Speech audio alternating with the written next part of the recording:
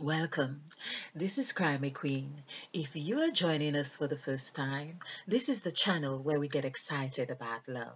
This is where we ignite that which dwells from within us, that which comes alive, makes us smile, makes us laugh.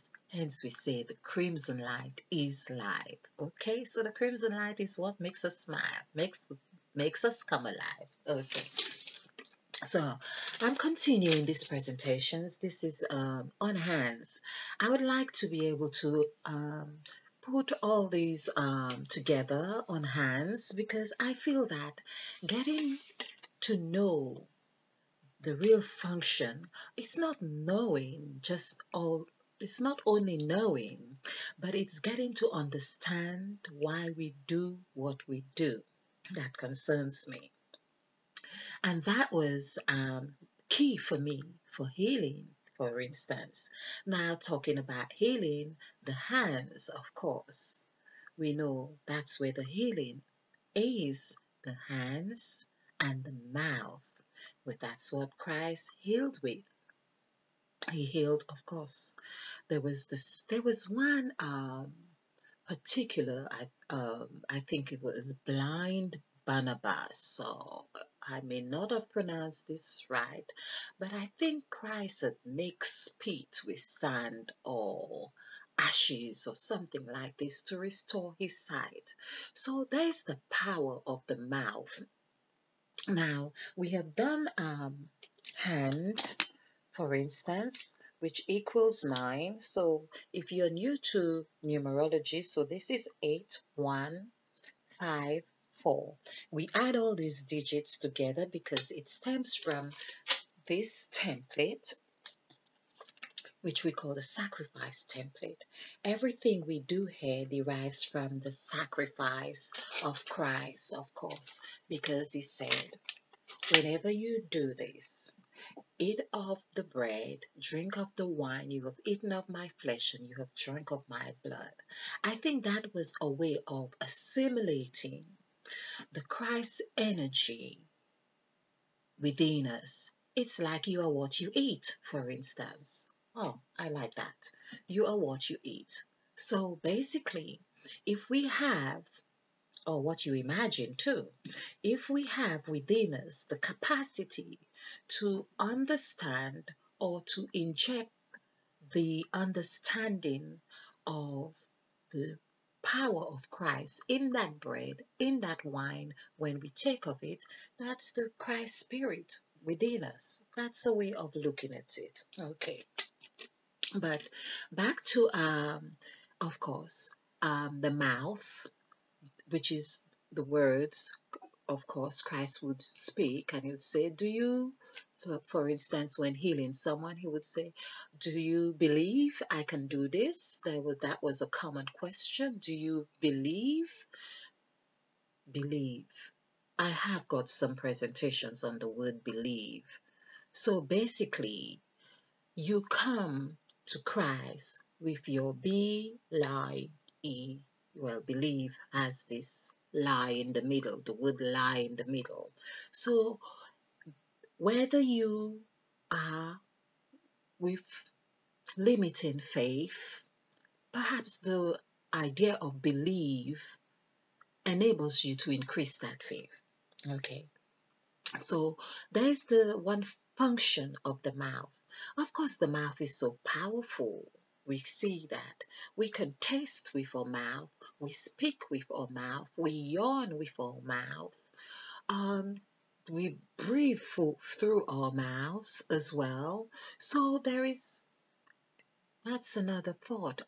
It'd be interesting to see how many things we do with the mouth. And so far, I think I have counted four things, which is pinnacle, like your north, south, east, and west, all representing the four elements. Okay, let's not stray too much. But mouth, let's do mouth, Mouth. So this is 8, 2, 3, 6, 4. This is 10, 19, and 4. That would be 23. I like 23. This is 23 here. It was 32 before, and now I turn it. That's the thing about being creative. You can just move things around. So 23, 2 plus 3 is 5. So this is hand and mouth. Now, so often, as I say, we would mention in my previous presentation, we would say, oh, living from hand to mouth, because basically we want to be more expressive. We want to be able to open up. If we are living from hand to mouth, we would be like this, we are like this constantly. It's like saying we are occupied only with this part as well. We are not expanding. We are not being as creative as we ought to be. Okay, so there's the expression. But one of the things that I want to, of course, the mouth, let me just elaborate on the mouth as well. This is the number 5. Eve, and I would like to make reference to this. Mother Eve, we have here, is 5, is the mouth. Mother Eve was the one who ate of the fruit, the apple. Apple, when we do the numerical value in terms like this, would come to 5, and of course, ate of the apple. So there was all the senses activated here.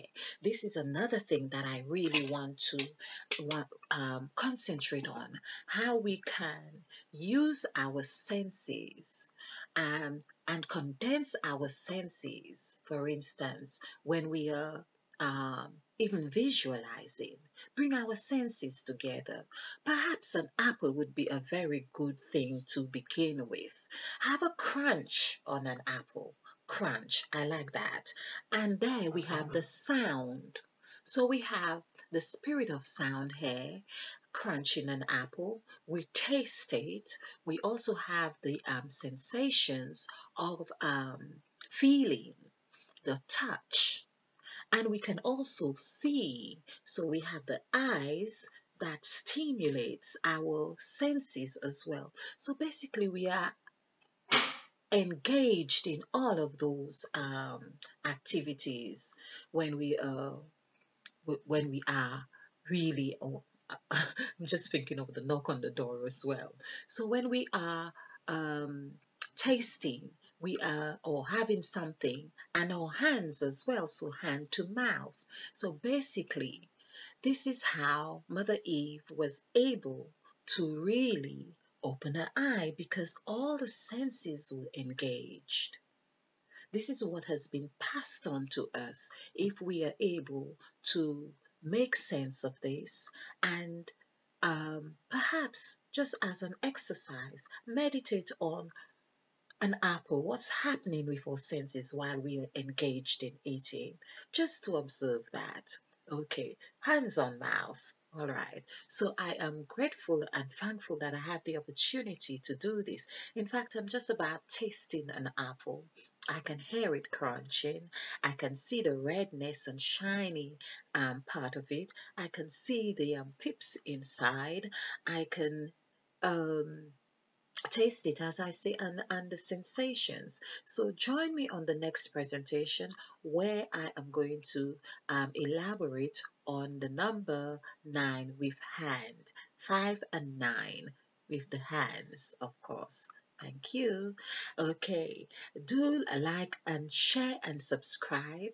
And of course, because we are doing a new thing, we are planting new seeds. So stay ignited and join me again. And let me thank you for watching.